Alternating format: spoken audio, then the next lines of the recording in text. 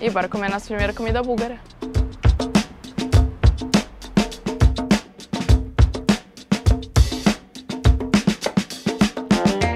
E pegamos o nosso café da manhã. E a gente ia comer ali atrás, mas como o dia está muito bonito hoje, vocês assistiram só os últimos 10 vídeos que a gente gravou, tudo tava nublado e chuvoso, a gente vai comer na praça, vamos aproveitar esse sol. Sim, e o lugar que a gente veio pegar a Banitza, tem pela cidade, tem vários, se você conseguir identificar as letrinhas da Banitza, e é bem do ladinho do parque da cidade, então vamos procurar um banquinho pra gente sentar e comer. Tá quentinho isso aqui. Nossa, isso aqui tá com uma cara excelente. De julgar pela quantidade de óleo e guardanapo, sabemos que vai ser bom. A gente vai começar com a Banitza. Ela é recheada com o queijo tradicional aqui da Bulgária, que é o queijo sirene. Esse queijo aqui é muito bom, adoro ele. Vamos ver como tá essa Banitza. A massa tá crocante. Esse queijo sirene, ele é bem salgadinho, então ele contrasta muito com a massa e fica excelente. Sim, a combinação desses dois aqui é perfeita. A Bianca é especialista em Banitza. Eu amo Banitza. Nossa, todas que eu comi até agora foram incríveis.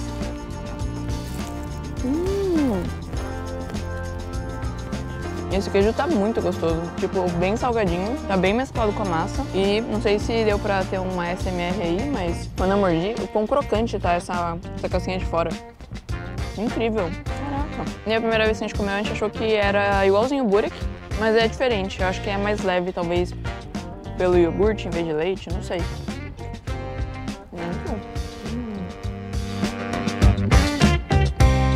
E a Banitza é tradicionalmente comida com Boza, acompanhando. E esse aqui é uma bebida fermentada de trigo. Bem no estado, a garrafinha não parece uma bebida, sei lá, eu confundiria facilmente com algo de cozinhar. E ele tem uma cor meio de achocolatado e ele é meio grosso também. Vamos ver como que é esse aqui. É doce. A textura dele é bem grossinha.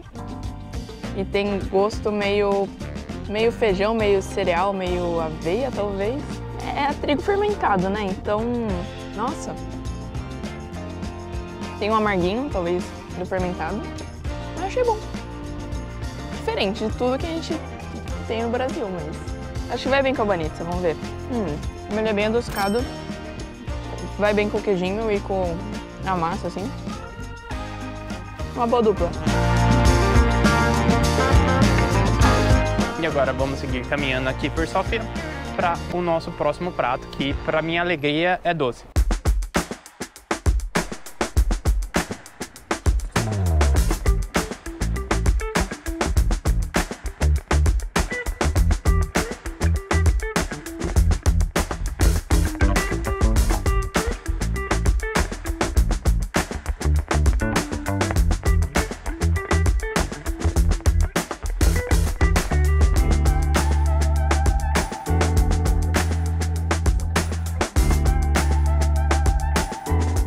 E pegamos a nossa Mekitsa, que é outro prato tradicional aqui da Bulgária.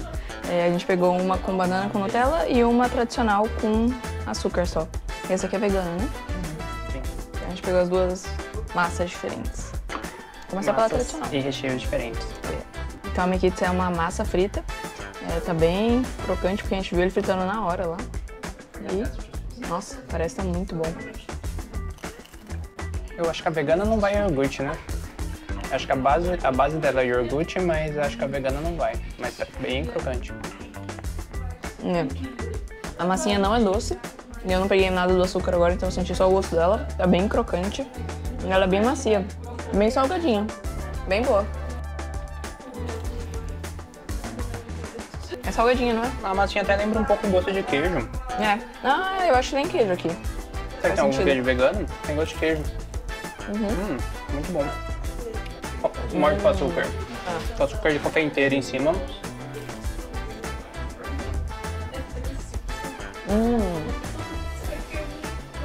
Agora eu peguei o açúcar.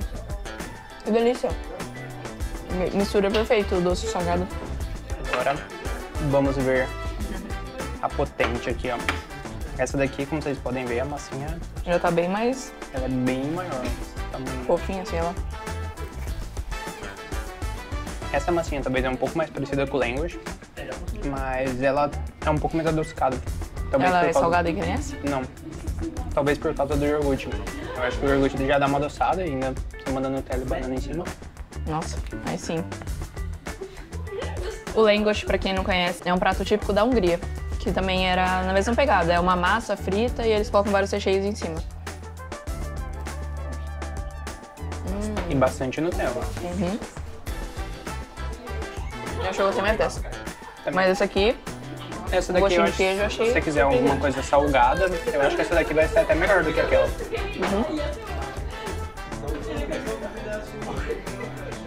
Gostei muito das duas. Diria que tô bem mais surpreso com a vegana. Fala muito bom. Essa daqui é que minha expectativa já tava alta, né? Muito boa. Mas essa vegana com queijo e açúcar. E o nome do lugar é Mekitsa e café, então não tem como a gente não pegar o café, e o café daqui é muito bom. Bom? Sério, eu não consigo entender como que eles conseguiram colocar gosto de queijo nessa massinha vegana. Tipo, Absurdamente é bom. muito boa. E é um negócio que você tem que comer quente. Eu acho que ele fritou ali na hora e já entregou pra gente. Deu, sei lá, uns 5 minutos que a gente tá comendo e filmando aqui, e ela já tá ficando um pouco mais grudenta. Talvez ela tá ficando um pouco mais mole demais. Então acho que é um negócio pra você... Seria gostoso do café, café é bom mesmo. Acho que é um prato pra você comer, tipo, imediatamente. Acho que comprar já feito, essas coisas, acho que não funciona não. Como, gente?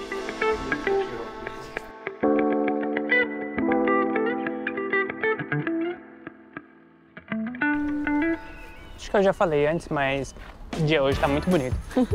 E agora, encerrando nossas comidas de café da manhã, a Banitza segue sendo a minha preferida, mas a Mekitsa não deixa a desejar, hein? Não, eu adoro Banitza, mas a Mekitsa prefere a Mekitsa? ganhou meu coração. Ô, louco. A massinha, tanto a vegana quanto a normal, eram muito boas. Eram boas. Eu ainda prefiro a Banitza.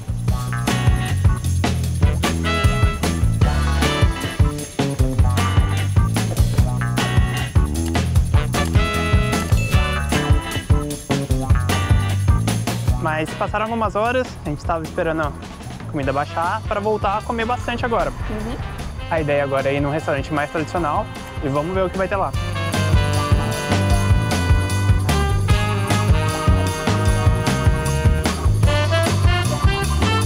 Aparentemente, o restaurante estava completamente cheio para o dia inteiro. E agora são 5 da tarde, eles falaram que não tem lugar. Então, talvez uma dica, se estiver vindo aqui na taverna, que bata a taverna, é bom fazer uma reserva, porque não tinha lugar. Fica cheio, mas tava vazio, mas não tinha lugar. Tava completamente vazio, mas ela falou que pra hoje não ia ter lugar nenhum. Bora procurar outra coisa. Restaurante que não falta.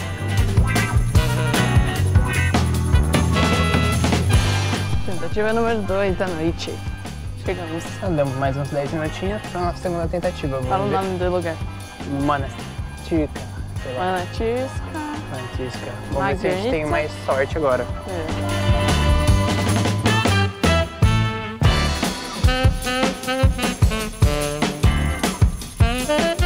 Fala assim, não, o menu mais legal que você já viu nos últimos tempos. Madeira. Ele é todo de madeira, pintado. E cada um é um desenho diferente. O meu desenho é diferente do seu. É? É. É um monastério alemão. Será que é desenhado à mão isso aí? Ah, deve ser. Incrível. É bom quando você abre e já fala sobre a velha cozinha búlgara.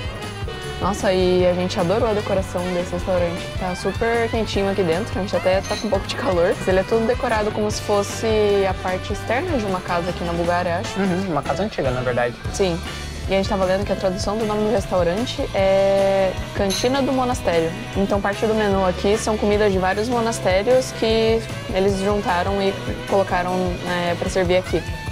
Já chegaram nossos pratos. Esse aqui é o meu. O nome simplificado dele é Porco com feijão, mas quando você lê a descrição vem muita coisa. É o maior feijão que eu já vi na minha vida.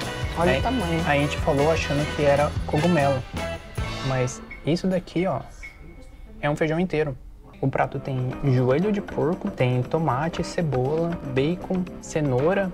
É um ensopado caprichado total. O cheiro disso aqui tá muito bom. Qual a chance disso não tá incrível?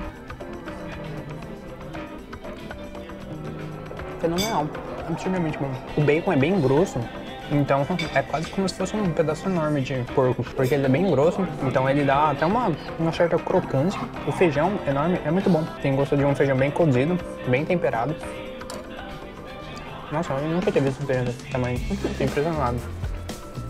E esse molho aqui é perfeito. Dá pra sentir bastante gosto de herbal, bastante gosto dos legumes que tem. Então tem bastante cebola, tem bastante cenoura. Ele é meio adoçado por causa do tomate. Maravilhoso. O joelho de porco tá bem menos temperado do que o bacon. O bacon tá com gosto totalmente do molho, do ensopado inteiro. Mas ele tá absurdamente gostoso. E o prato que eu pedi chama Dryanovo kebab. Que a gente tava pesquisando, Dryanovo é uma cidade aqui na Bulgária, então é meio que o kebab feito no estilo daquela cidade. É um prato de carne, vem carne de porco, frango, tem batata embaixo e esse aqui parece um queijo gratinado em cima. Então, vou pegar um pedaço aqui.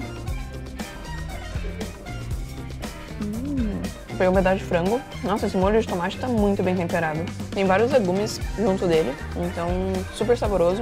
Os legumes são bem macios, então virou meio que uma sopinha.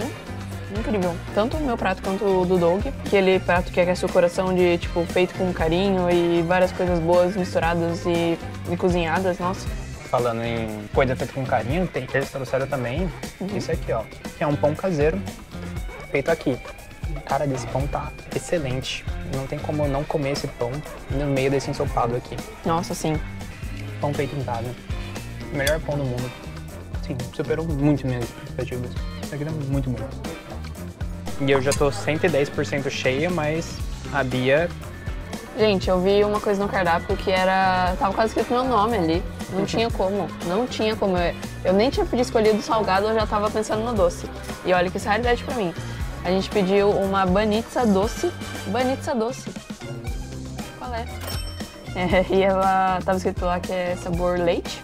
E vem com molho de baunilha. Baunilha, né? E ela Sentindo tá um cheirão de baunilha. Ela parece bem mais densa do que a que a gente comeu de manhã. Meio em escamas, assim. E ficou uma textura de bolo. É. Com um bolo com alguns pedacinhos. É um bolo... Os pedacinhos são muito bons. Sim. Eu acho que é um bolo com pelotinhas. Tem um gosto de baunilha e leite bem forte. E é muito bom. Imagino que é porque a massa deve ter ficado úmida por causa do sabor de baunilha, de leite. E aí ela ficou meio juntinha. Muito bom. Vamos experimentar com esse molho aqui, ó. Nossa.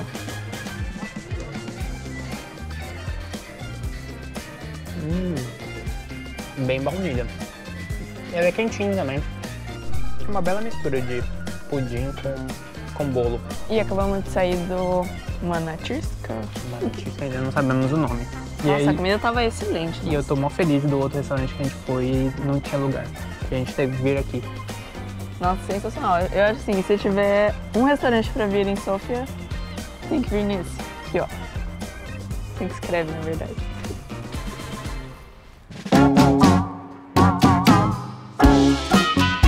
E bem-vindos a Vansko.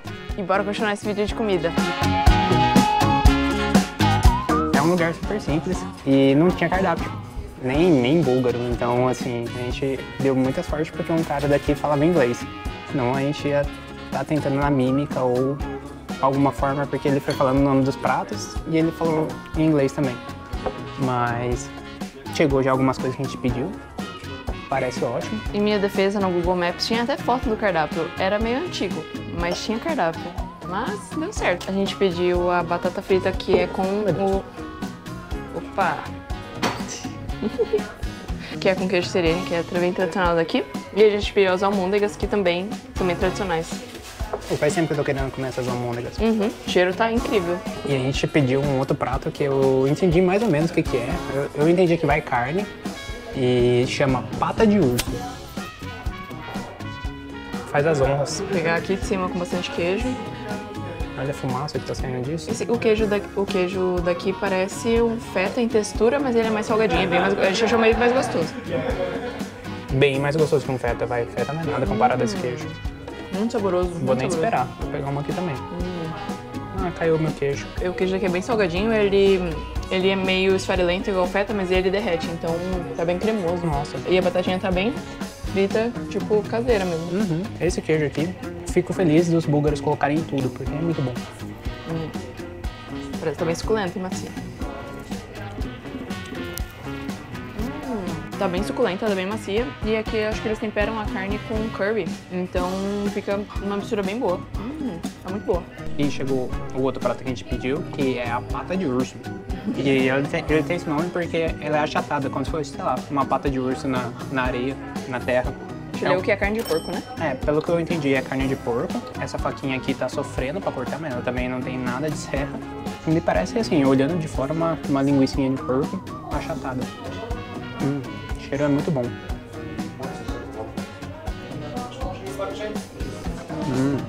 O tempero dela é diferente da meatball. Ela é marinada lentamente, é bem gostosa. E é um temperinho mais leve, vamos dizer assim. Mas tem um gosto bem mais forte de carne. Bem gostoso. Ela, meatball, batata, cerveja. Que porção, gente, que porção. O queijo é muito bom, né? Eu acho que essa batata com queijo aqui é uma das melhores batatas que eu comi nos últimos tempos. Esse queijo é muito bom. Uma delícia.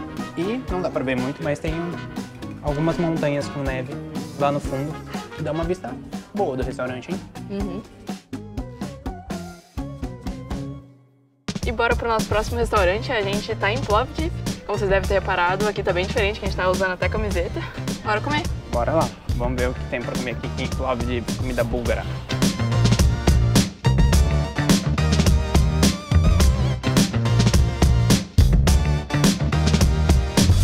E a gente veio num restaurante que chama Pavage, que foi uma recomendação do guia do tour que a gente fez aqui em Plovdiv. E ele é no bairro de Kapana, que é um dos bairros mais badalados da cidade. As ruas aqui são todas de pedestres, os restaurantes são super próximos um do outro. É um bairro bem charmoso. E tem bastante grafite também. Sim, eu achava que aqui cada um era um restaurante, mas pelo visto esse que a gente veio, a rua inteira é parte dele. Sim.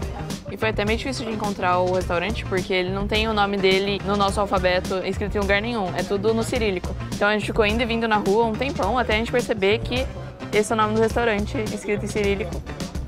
E aí a gente conseguiu encontrar onde era.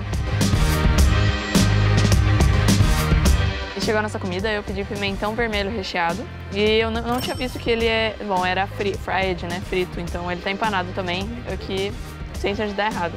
E o Doug pediu? Eu pedi almôndegas de carne, hamburguinhos aqui, mas a grande atração era isso daqui, como chama mesmo? Lutenitsa. Lutenitsa, que é uma pasta de pimentão. Então bora experimentar. Cara, tá ótimo. Nossa. E veio bastante tomatinho. Nossa, ele vai explodir aqui se eu cortar ele. Parece que ele tá recheado com creme, talvez iogurte também. E queijo.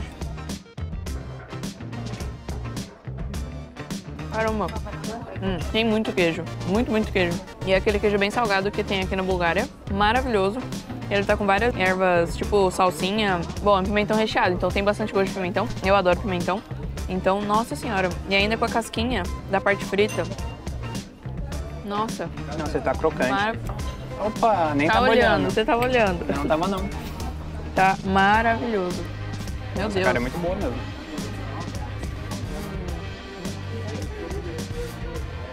Chuchar no molho. Com o molhinho de iogurte fica bem mais suave. E ele se mistura muito bem com o queijo. Combinação perfeita. O hambúrguer daqui, ele é bem mais escurinho. Tem algumas ervas no meio e a grande sensação é isso aqui, ó. Você experimentou? Não, não experimentei ainda. Eu já vou misturar os dois e ver o que dá. Perfeição? É muito bom, é muito bom. O hambúrguer tá bem suculento, bem macio. Realmente tem várias ervas, tá bem temperado. Quando você mistura com a lutenitsa, fica perfeito. Tá muito bom. Ele é bem mais adocicado, é pimentão e algumas outras ervas misturadas. Tá muito bom. A batata então nem fala. Suculentíssimo. Saindo fumaça, hein? Nossa, muito boa a comida. Muito bom esse hambúrguer. Nossa, uma combinação que fica muito boa é que junto com a lutenitsa vem uma pimenta. Então você mistura ela, a pimenta com a pasta de pimentão, fica muito bom. Porque ela dá uma certa picância e mistura bem mais. Eu acho que a pimenta também ela tava meio curtida, então ela é um pouquinho mais azeda.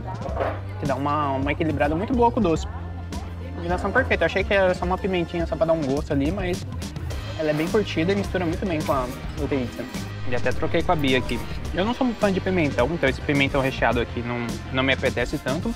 Mas por conta do queijo e como ele tá empanado, tipo, essa crosta aqui tá muito boa. Tá uma delícia. Principalmente por causa do recheio dentro. Eu amo Banitza e eu tô triste que a gente demorou dias pra comer isso aqui. Então, só essa semana que a gente foi experimentar e os dois é de pimentão, então... E assim, a comida búlgara segue intacta.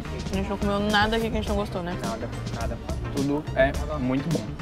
Básico, brilhante e delicioso. Sensacional. Bem temperado. E a gente ficou tão emocionado com a comida que a gente esqueceu de mostrar a cerveja que a gente pediu. Ela chama Stolichno e a gente leu que ela é da Bulgária. Feita em Sofia. Eu amei. Nossa. Ela não é amarga, mas ela tem um gosto bem forte. Então, eu achei boa, muito boa. Geralmente, eu também não sou super fã de cerveja. Essas daqui eu gosto, porque ela, tipo, ela é bem encorpada. É. Mas ela não é amarga. Não deixa um gosto mais forte na boca. Muito bom. Sensacional. Vocês verem por aí, Stolichno.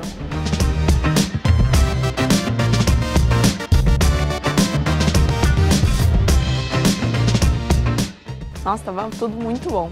Excelente. Assim como tudo que a gente comeu na Bulgária. Sim, nossa. Eu acho que, resumindo esse vídeo, foi uma sequência de comidas muito boas, desde que a gente comia de café da manhã. Muito, muito bom. Mas é isso, gente. Espero que vocês tenham gostado. E tchau, tchau. E caramba, a gente sabia que era uma cidade antiga, mas ela é muito antiga. Mais precisamente, ela é a cidade mais antiga da Europa que teve gente morando continuamente.